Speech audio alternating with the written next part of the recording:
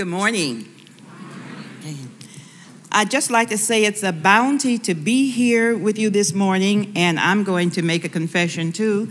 This is my first time attending a conference here, and also it's my first time speaking to an audience of such magnitude.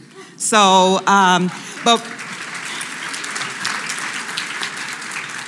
But where else should I get my feet wet but with my family, right? All right, so, okay. I am going to actually engage you in conversation, dialogue, small group, as best we can do this, as I share with you the program that my company has implemented throughout St. Louis, Missouri, and surrounding states. And actually, we've been here in California. We worked in Santa Barbara, San Diego, and Los Angeles. We haven't been here for a while because school systems can no longer afford to bring people in. But we were, I think, an integral force in helping to restructure and to have teachers reevaluate how they look at young people, particularly children of color. And so with that, I am going to engage you in, as soon as we get the screen up, and what is it that I am doing in my non-technological, so there should be a screen up here. And we went through this several times, didn't we? So that we would have it. But wouldn't you know it? Okay, all right, so let me. Okay, and we check and double check. I did. And it's not up. So where's my most trusted friend?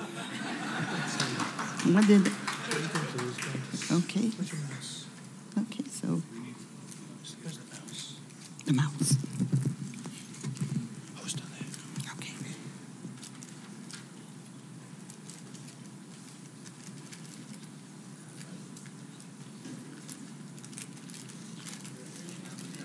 Yay. Okay.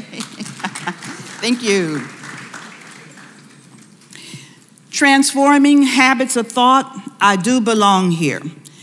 This is one of the programs that we have implemented, and we call it our Ubuntu program. Of course, I want you to know, and probably what you have surmised, that everything that I do is based on my being a Baha'i. So as much as I can, I infuse the Baha'i principles into any of the work that I do.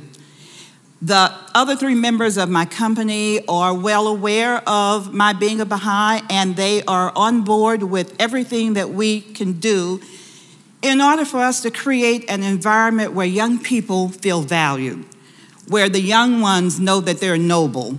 And for particularly a group of young people, and these are the children of color, it has been a struggle for them to actually see themselves as these noble beings. So a lot of potential and capacity has been wasted because of the fact that these individuals don't have a mirror that is held up to them to let them know who they truly are, their authentic self, their spiritual self. And so what we do as we work with teachers, and those are the primary people with whom we work, teachers and administrators in school systems, we create an environment where they can come together and to explore issues of race, class, and sexism.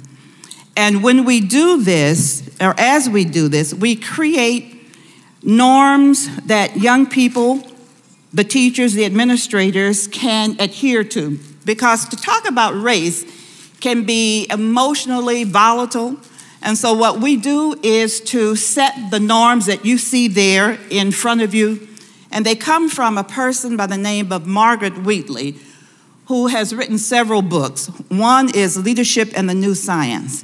And what she says about how we can come together to create this inclusive environment is that we have to acknowledge one another as equals. We try to stay curious about each other. We recognize that we need each other's help to become better listeners, and that thread of communication has been woven into many of the talks that you've already heard, that in order to communicate, we certainly are going to share what it is that we need to share, but we also have to be able to listen. We slow down so that we have time to think and reflect, and that's something that teachers don't really have an opportunity to do, but we create that space for them to be able to think and to reflect. And we remember that conversation is the natural way humans think together. We tell stories, and we have found that when we have an opportunity to share our stories, then we're able to hear others' experiences. We're able to dispel some of the mental models and the predispositions that we have about other people because we have the opportunity to come together and to listen. And finally, we share with them that it's going to get messy. Anytime you talk about race or racism, we know that it's going to get messy.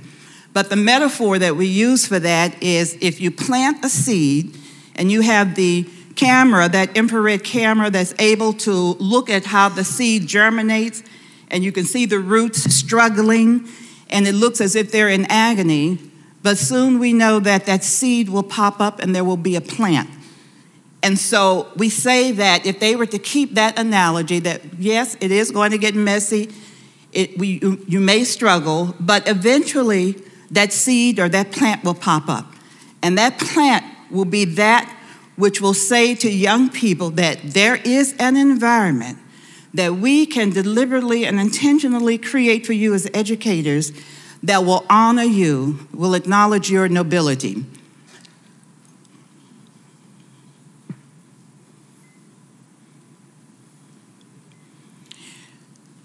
Racism, one of the most baneful and persistent evils, is a major barrier to peace. Its practice perpetrates too outrageous a violation of the dignity of human beings to be countenanced under any pretext. Racism retards the unfoldment of the boundless potentialities of its victims, corrupts its perpetrators, and blights human progress.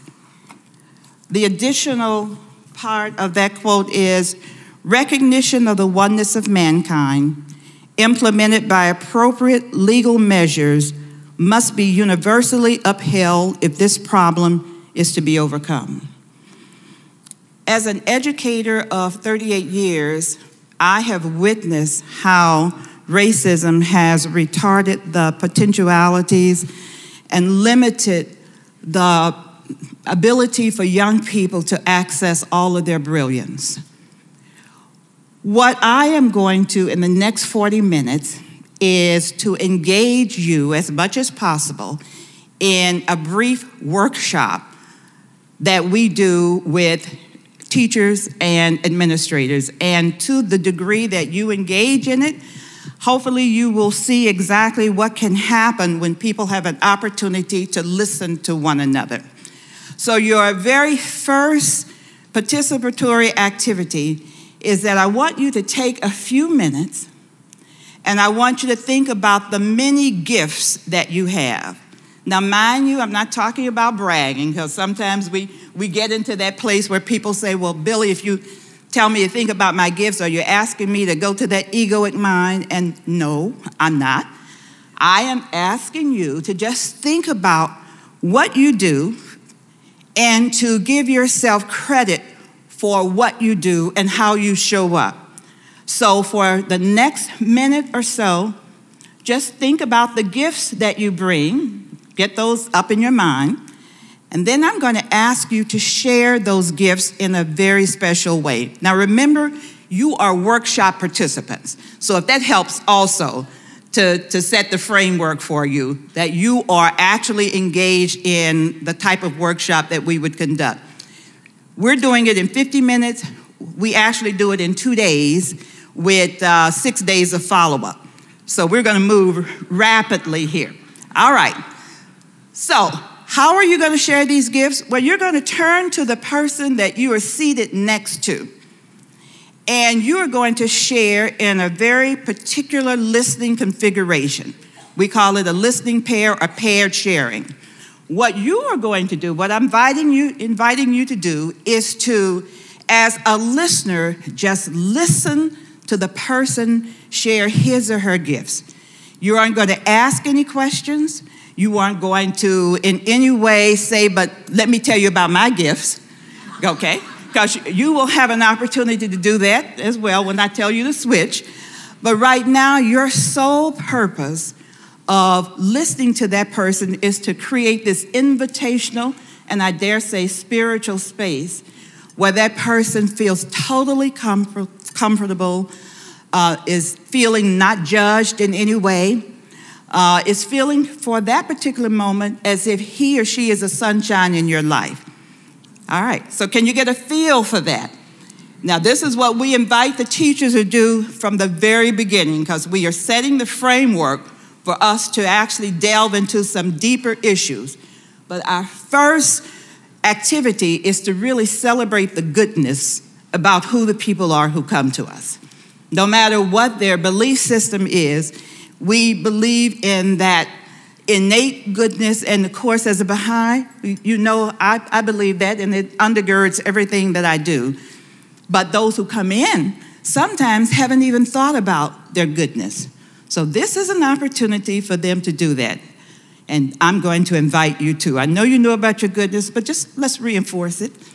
So you are going to share with the person who's sitting next to you all of the good things about who you are. Okay? All right, you got to do it now. I didn't get your verbal or your hand participation that you were going to go along with me, but I'm assuming, since you're my family, that you're going to participate in this. So turn to the person that you are seated next to. I forgot to give you some additional directions. I should have said to you that your statements have to be robust. All right, robust as opposed to thin. Now, let me give you an example of a thin statement. A thin statement might be shared in this manner. Really, I love to read books, and people like to hear me talk about them. Baha'i books, so we'll put that in there. All right, now let's robusticize that statement, okay? And to robusticize it, it would be, Billie, I like to read books, and when people listen to me, they sit at my feet in awe. Right. All right, you can tailor it down if you want, but I would say go for that. So this means you cannot say, I think I'm a good whatever it is, or people tell me that I'm a good whatever it is. You are claiming it. You are claiming it, and that's exactly what I want from you. So put aside the stuff about bragging. You're not bragging. You are validating who you are. All right, now, one person is talking, the other person is listening, and then I'll say switch, and the person who's doing the listening will be the person who will do the talking. Got it? All right, begin.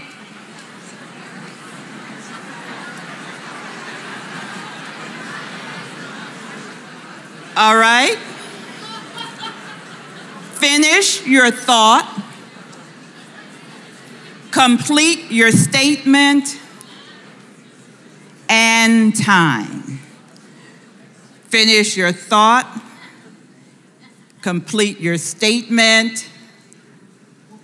And now you are switching. Listeners, you are now the speakers. So begin.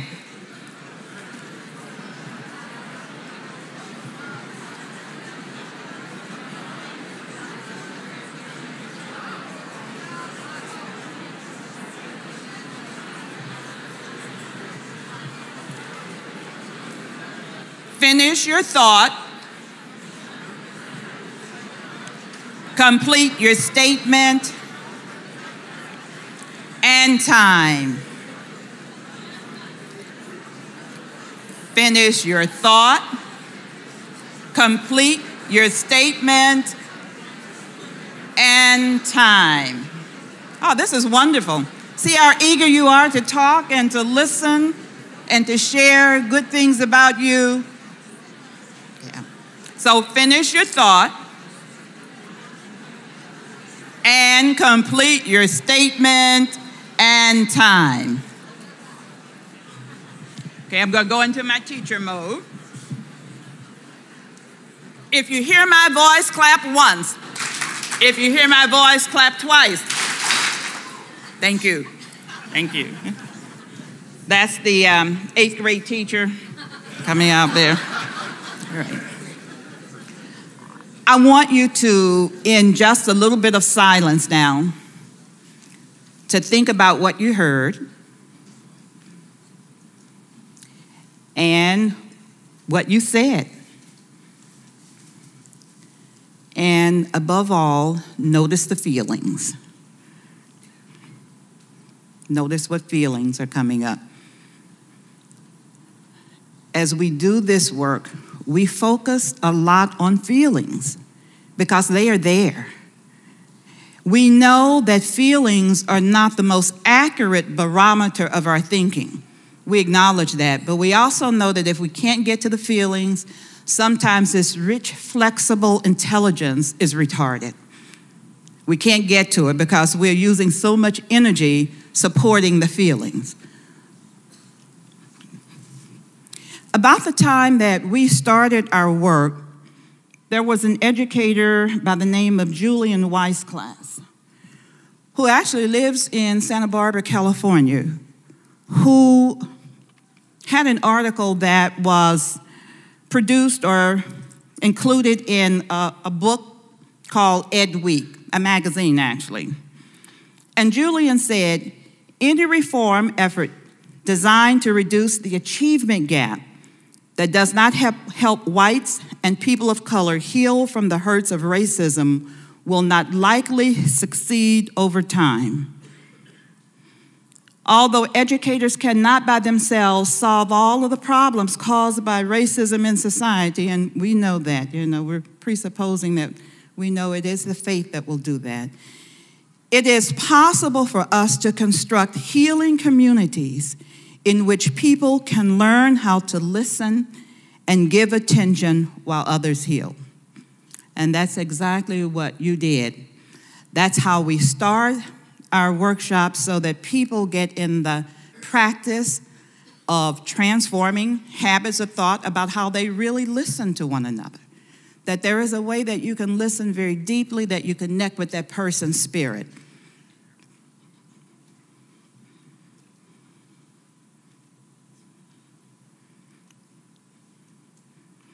Ubuntu is the title that we have given to this particular program. And I don't want to reduce the Ubuntu cosmology to just a greeting, but we, as people come in and they are engaged in the program, we ask them to say Ubuntu to one another. And then we proceed to explain that it is truly a cosmology, that it says, I belong, therefore I am.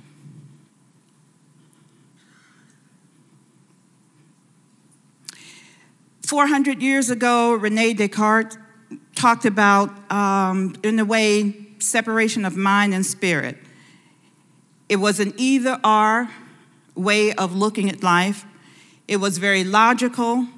He focused on the individual, and he focused also on contracts. And there's nothing wrong with that. I do something for you, you do something for me. Ubuntu, however, complements what Rene Descartes talked about. And Ubuntu says it is both and. That we allow intuition to flourish, that we build and we focus on community and what it means for one another, and that we make covenants among ourselves. And we do all of this in a way that we set the environment where young people not only are going to be exposed to the academic portion, the cognitive information, that is true, because we live in a society, particularly in the school district, where they are measured. I don't know if I have any educators out there, but if I say AYP, that means average yearly progress. And schools are given money on how well their students do. So there's a real focus on the cognitive domain. But we also know that if young people are going to thrive, they must also have individuals who will focus on the affective domain. That until young people feel as if they belong, they're not going to do what it is that will allow them to thrive. If they see you as a teacher who is focused, or an educator who is focused on test scores and not on the human spirit, then young people rebel. They detach, they move into sometimes antisocial behavior, and they are extremely perceptive. We have found that if you say one thing to them and you give them the impression that you are supportive of them, but your covert behavior says, I don't really respect you, or I don't see you capable of achieving what it is that I put out there. If teachers don't hold up for young people high expectations, then what is it that you suppose they do? They move to those lower expectations that teachers have of them. And when they do that, they also know that if you don't respect them, then there is no way in the world that you care about them. And we know the highest correlate between teachers, or the highest correlate of success for students, is the relationship between them and teachers. So it is the relation piece that we do a lot of work with and we focus on. Ubuntu does not say, I think, therefore I am. It says, rather, I am human because I belong, I participate, and I share. And we had the saying long before Avatar. When we say, I see you, the response is, I am seen. Let's talk a little bit about belonging. Adler in 1939 said that failure in schools stems from feeling unconnected. Belonging equals enhanced sense of worth and increased self-confidence, in contrast to lacking a feeling of belonging equals felt helplessness and no sense of control over their environment. Students who are labeled as disadvantaged students tend to be socialized for subordination. Advantaged students are socialized for responsibility. And that's a critical difference. Okay.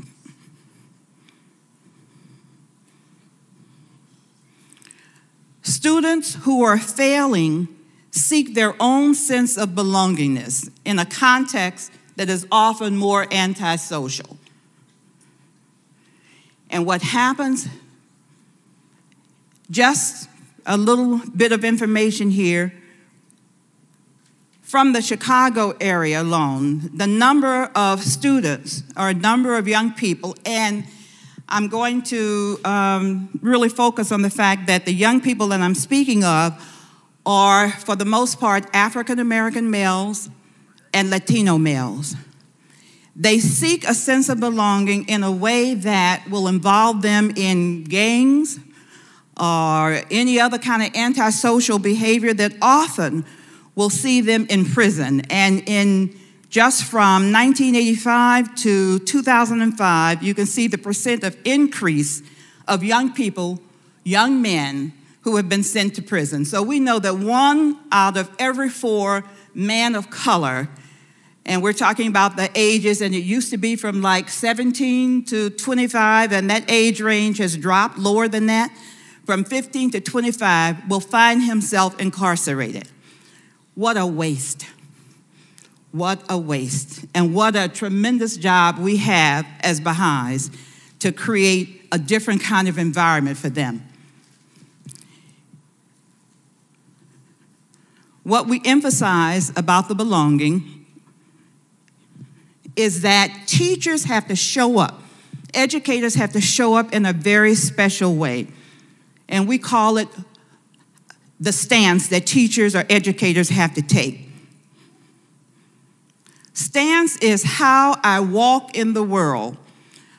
Most often when we do workshops, initially, teachers or educators want strategies. They want to know what the next lesson plan is so that they can go back and implement it the next day. But what we focus on, what we emphasize, most critical for making this change is that they have to have a particular stance. They have to show up in a way that young people will see them as authentic. And I've already mentioned this, if they say one thing and they do another, what do you think the young people will hone in on? Okay. What they do, right, what they do. So we are focused all of the time on having people to, first of all, peel the onion, to be able to look inside to see how they have been socialized or indoctrinated to feel certain ways about people of color. And often the educators don't know that. So we keep peppering our workshop language with the fact that no one has control over his or her parents. This is not about guilt, blame, or shame, but it is about the responsibility that you have. If you're going to say you're an educator and that you are going to work with young people, then you have to show up in a certain way. And so we delve into how we all came to this particular place of being socialized in a certain way about who we are. And what we do and offer as a graphic for this is what we call the cycle of socialization or the cycle of oppression. I want you to imagine a young baby coming into the room, crawling and just being a baby that's exploring and inquisitive. So when you think of babies, and this is a shout out, this is a call and response, what are the kinds of attributes that you would associate with that baby? Joy, curious, open, innocent, vulnerable, fearless. What was that? Happy, crying, okay. And a friend of mine would say cha-ching, money that comes along with that as well. But as this baby comes into the room, and I'm just going to call the baby Billie. All right, so as baby Billie enters the room and she's crawling around and she wants to be nurtured and held, she goes to any number of people here, and you are accommodating. You share with her your good thoughts about her. You nurture her. You bounce her. You do everything that you need to do. But at no time did baby Billie distinguish race or sex or class. All that she wanted to do was to be held and nurtured, taken care of. But what happens as baby Billie grows, and I'm going to tell you my story as an African-American woman, that in my early years, I learned misinformation about who I was. There was biased history about who I was. There were stereotypes out there about who I was. Perhaps now those stereotypes are not so ingrained, but I'm not so sure about that. But let's just say baby Billie, quite a few years ago, living for me at that time in an all African-American community and attending an all African-American school, and it was a community in which my teachers lived, so I had tremendous support for me reaching my potentiality and my capacity. My teachers encouraged me. They shared with me the fact that I could achieve whatever I wanted to achieve. They modeled what Teresa Perry says in the book, Young, Gifted, and Black, that for us at that time, it was freedom for literacy and literacy for freedom. So I had this encouragement. I also got what we call another narrative, and this is what we are exploring for ourselves, the narratives that we were internalized with and we were socialized with. The other part of that narrative was I had to work twice as hard to be able to accomplish what my white counterparts accomplished. Now, I don't know how many brothers and sisters of color I have out there, but if there is an amen there, or you heard the same story, you can just acknowledge by raising your hands. All right, all right. This was something that we heard, and so what it did, and I am not discounting the benefits from it, but, you know, we were super overachievers. You know, we worked 150%, as opposed to our white brothers and sisters who may have worked 150%. I'm not saying that they didn't, but it felt like we always were struggling in order to keep up. And that was because society had said to us that we were maybe not quite capable enough, not quite brilliant enough, not able to lead or lead well. Those were the messages that we got as we were growing up. And you know what, family? Those are the messages that young children of color still get today. They still get those messages. And unless we are able to somehow refute that information about who they are, they're going to continue getting those messages. Now, would that I had been able to stop it right there at that bubble, because my family worked diligently to see that I got different messages. Unfortunately, though, those messages were reinforced and installed through these other institutions. They were enforced by media, and one of our partners is professor at one of the major universities in St. Louis, Webster University, and he has a class. Actually, there are about 4 or 5 sections of this class on race and media. That's just how popular the class is, and what a problem media presents for young people who are trying to get an authentic look about who they are, or an authentic image of who they are. So you just think about what media does and how it perpetrates negativity. Government, if you think about what happens in government, you know, there are not a lot of people who look like me.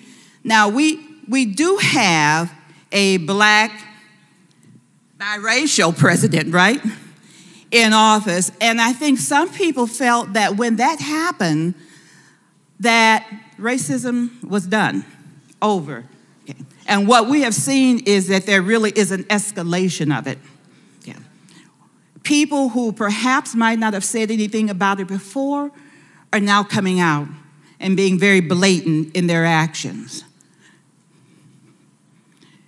Houses of worship, well, we can exclude that. You know. Now remember, I'm not talking to a Baha'i audience when I'm with the educators. So houses of worship do show up as a place where the division is continued. And it's been said that one of the most segregated hours of the week is Sunday morning, when people go to their respective houses of worship. Fortunately, we don't have that separation. We don't have those divisions.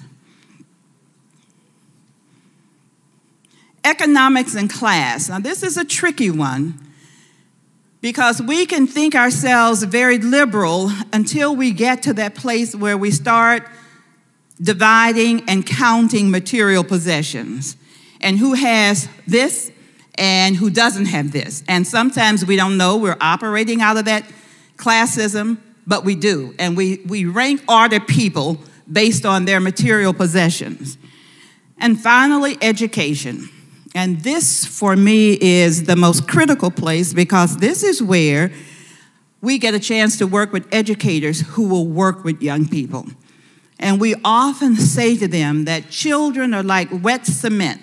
What falls on them sticks. And so we have to be very, very careful about what they do or what they say to young people. Take a few minutes. My 12-minute clock went off. And I try not to talk longer than 12 minutes before I know the blood will pool in the seat there. So take a few minutes and talk to the person that you're seated next to, and talk about the teacher that stands out most for you in your mind. Which teacher Who was she? Who was he that had an influence on you? So talk among yourselves. Have some dialogue. Go back in time to the teacher who made an influence or had an influence on you.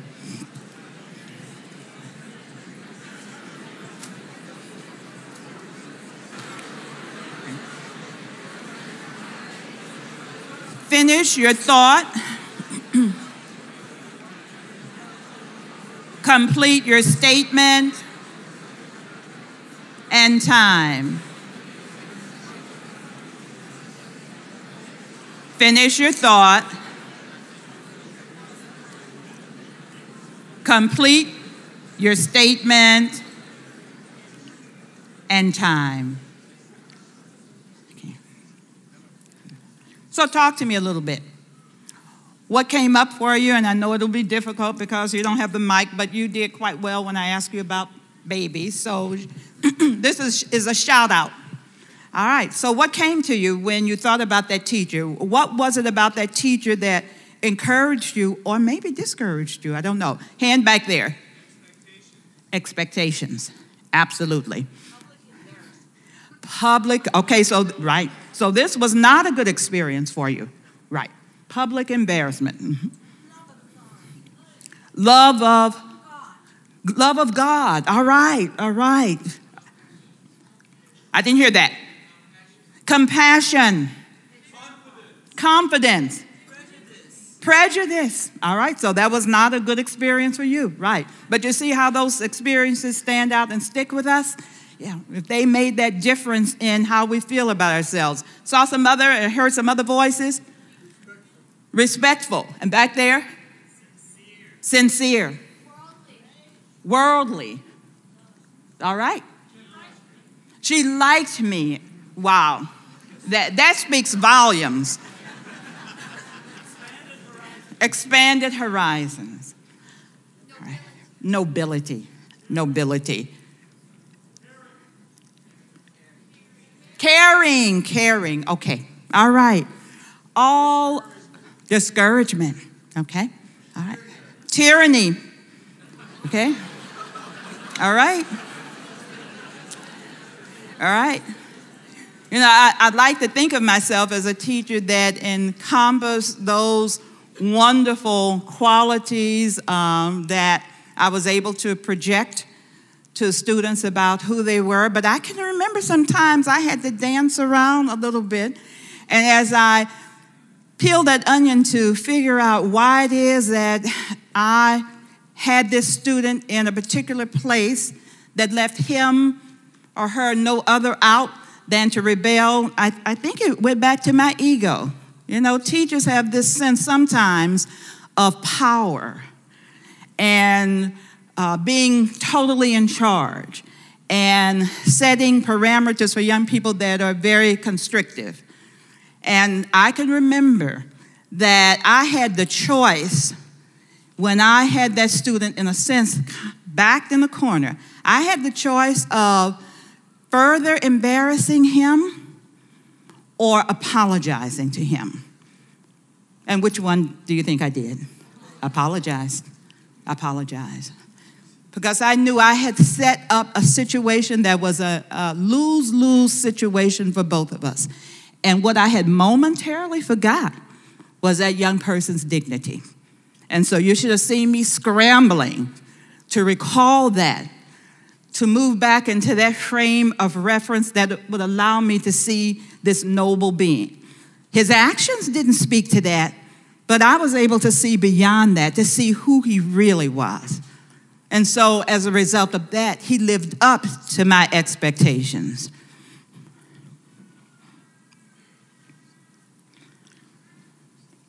So what happens if the negative information is reinforced by society through all of these institutions? And certainly there are other institutions up there as well. We could say the criminal justice system.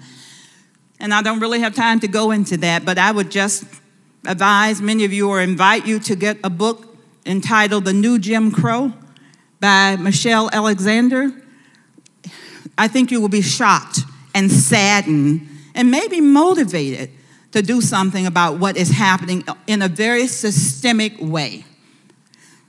I did not at the beginning say that my partners and I and the information that we share with the people that we work with around race and racism is one in which we all believe that there is only one race. And we put that premise up right away, that there is only one race. But we also know that the architecture of racism was deliberately engineered to keep people separate, to keep people in a place where they're targeted, and to keep other people in a place of power. So what happens then, and this brings me to this circle, we collude. If I hear over and over and over again that I'm not quite brilliant enough, I'm not quite capable enough, I can't lead, I should doubt my thinking, that this is who I am, I'm a person who's coming from a deficit place, then I am going to start believing it. I may not accept it wholeheartedly, but there are going to be places in my thinking that will cause me to doubt myself. I can't believe you the joy that I felt when I went to my first fireside, and the woman who conducted the fireside, Sissy Weil, she was married to Henry Weil, and I had the bounty to be with them often. Talked about the efflorescence and the effervescence of African American people. Had never heard anything like that before. Didn't know anything about the pupil of the eye. This was 35 years ago. I was a result of the 1974 conference in St. Louis, the International Conference. Well, I became a Bahá'í after that. After attending, well, actually not attending, after seeing the information on TV. And then I looked for the firesides.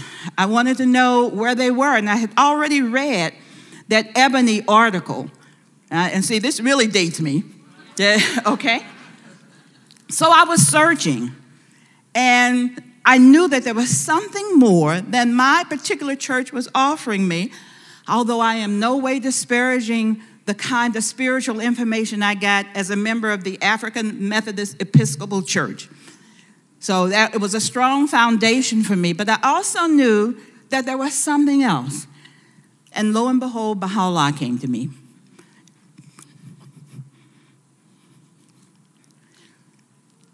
So, given the misinformation about who we are, and there's no way to refute it, nothing that would say that, no, that's not true about you, you are this noble being, then we collude. And we collude in ways, for people of color, we call it the internalized racism.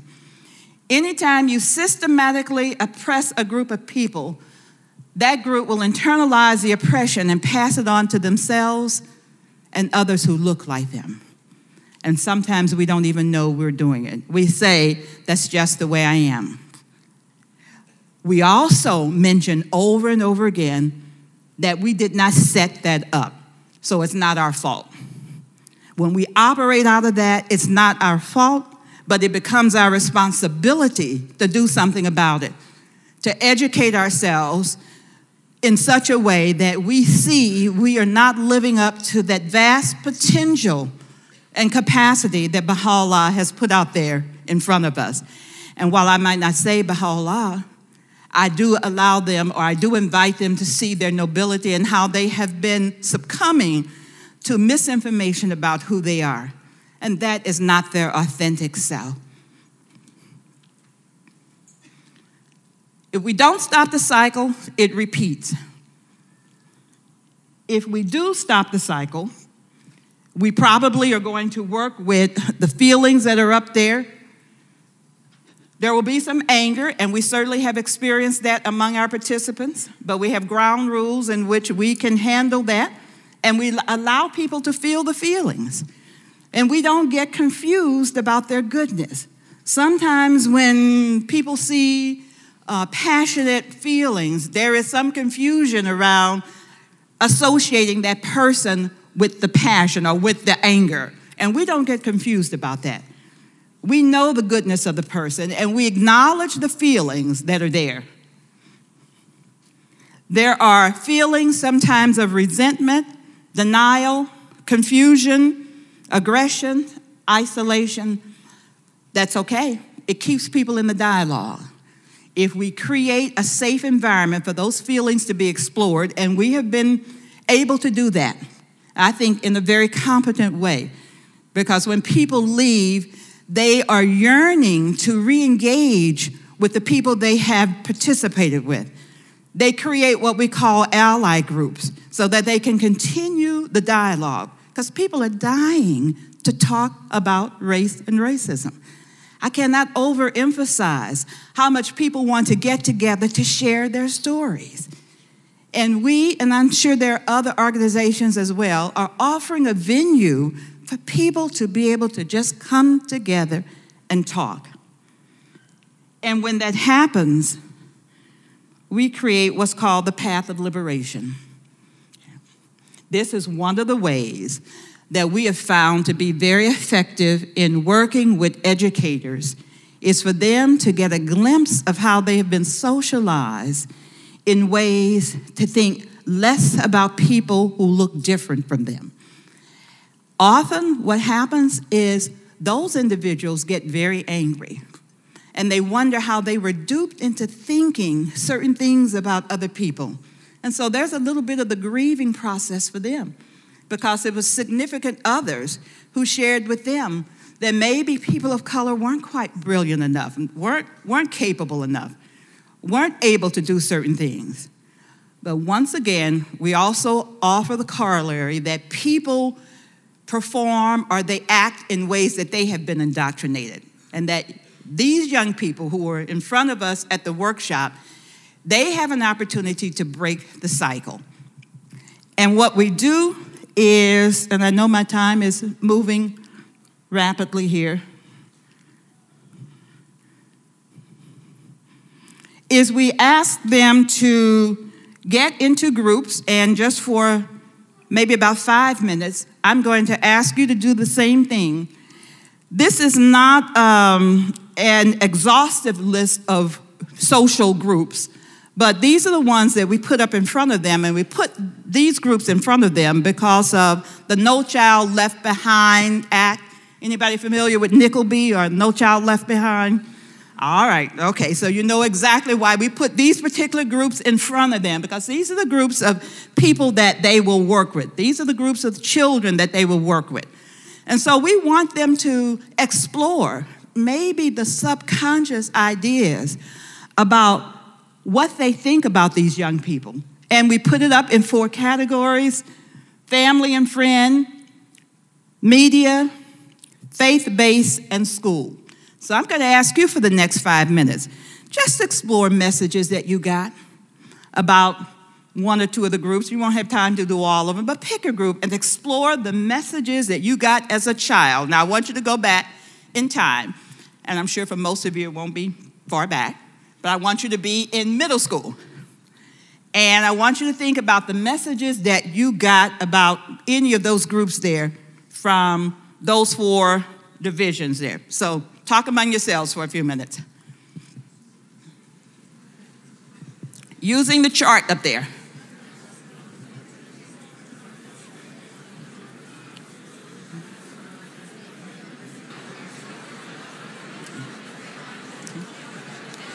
Finish your thought.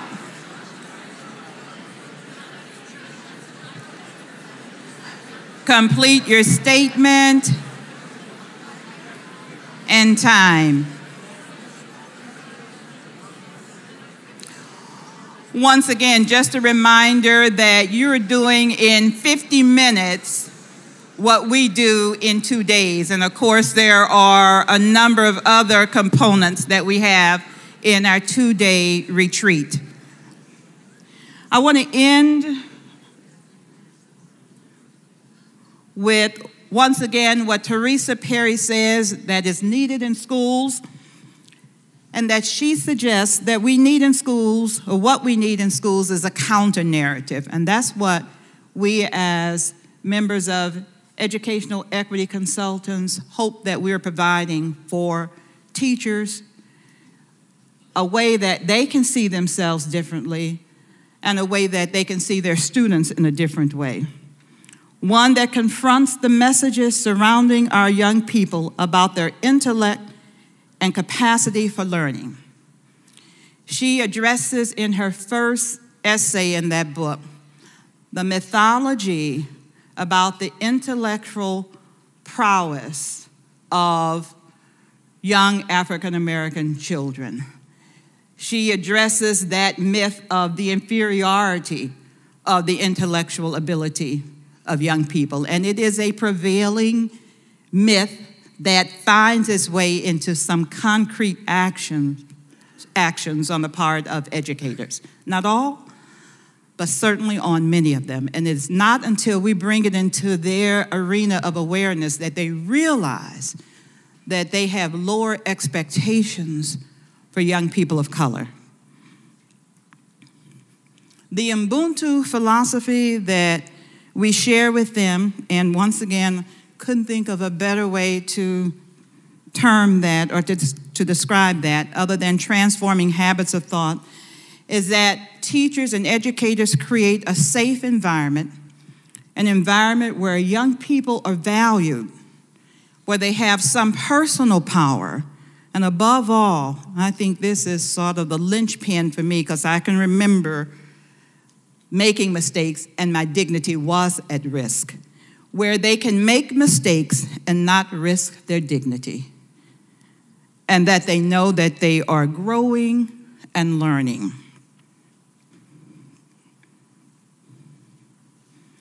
If the human race is one, any notion that a particular racial, ethnic, or national group is in some way superior to the rest of humanity must be dismissed. Society must reorganize its life to give practical expression to the principle of equality for all its members, regardless of race, regardless of color, creed, or gender. And all individuals must be given the opportunity to realize their inherent potential and thereby contribute to an ever-advancing civilization. And so as I end, I'm going to ask you to close your eyes and to do some visioning. And I'm going to read this last quote, and it is that prompt that I want you to just think about what you can do, how you can create, how you can continue to create a place where Baha'u'llah says to us, "Ye are the fruits of one tree and the leaves of one branch. Deal ye one with another with the utmost love and harmony, with friendliness and fellowship."